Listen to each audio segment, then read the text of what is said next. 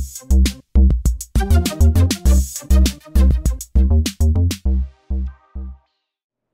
everyone, Eat Sleep from the Techies here, and we're back from summer.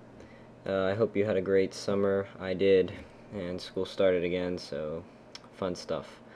But anyways, today's a tutorial on paint.net, and I'm going to show you how to make this kind of engraved text. Looks like it's on a metal sheet and been engraved.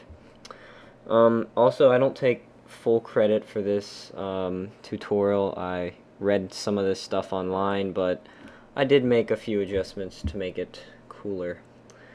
Okay, so anyways, we're going to go ahead and make a new document here.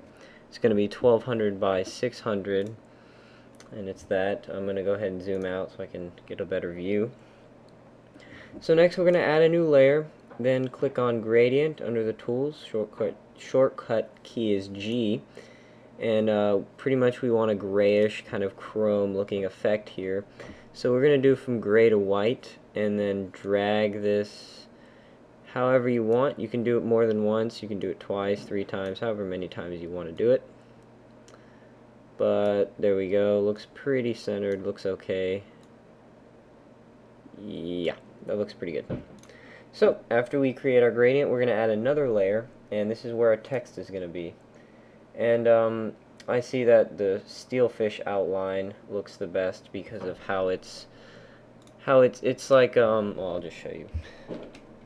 It pretty much creates a transparent inside and then just an outside, so this text works really well for this. So just gonna type the techies in, good font size, whatever you want, and then I'm gonna go to Effects, Align Object, and put it in the middle. I guess the text cut off there. So let me go quickly redo that. Okay, Effects and Align Objects, put in the center. Okay, good. So now what we gotta do is we gotta slant this entire image so it's like, so it looks like that slanted. So what we're gonna do is we're gonna go to Layers and then Rotate/Zoom. And I already have it in here because I was doing it before, but pretty much the zoom, you can do whatever you want depending how big you want it. Like if you want the entire image to show, you might want to zoom out a little bit more so you see the entire rectangle. For the angle, leave it at 0, twist angles 90, twist radius is 60, and you hit OK, and then you click on this other layer and you just do the same thing really quickly, and it should go ahead and do that for you. And so we're good with that now. The next thing we got to do is get rid of our layer 2. Delete that really quick. Then we can go to Image, Flatten, and flatten the image for the mask that we have to do. Then you save as a PNG file. I'm going to make it mask.png, and yes, hit OK for all that stuff. Now what we have to do is we have to undo twice to where we're back to this right here. Then what we're going to do is we're going to delete layer 3, which is the text. You can see text. Yeah, delete that. Oh, oops, wrong one. Click on it and then delete it. There we go. Next we can import our mask into it. So it's under Effects, Alpha Mask, and Alpha Mask Settings. You're going to want to click on the Mix Alpha and browse for the file, your mask.png, right there. Inverse mask looks like that.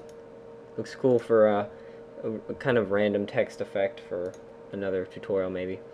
So then we're going to hit OK, and then we have there. Next we can, let's see what we're going to do. We're going to add a drop shadow to give it some depth. Drop shadow right there. Awesomeness. I already have it set up, but pretty much here I can't really tell you what to do. It's just preference wise, you know, you can change it. You want it more on that side, or kind of like in the middle there, or Same thing for pretty much all these. Just find one that you feel comfortable with. Like, I think that one looks pretty good. You can definitely tell it's been engraved. Mess around with it, you know, different colors, you know, whatever you want. Mess with opacity down here. That looks pretty cool. So yeah, there's the first Techies tutorial from the summer, from after the summer. I hope you enjoyed it. So yeah, bye. Be sure to check out the Techies website for great game and software reviews, as well as a database of all Techies videos. Also, please sign up to our forum where you can request a tutorial or just talk about something that interests you.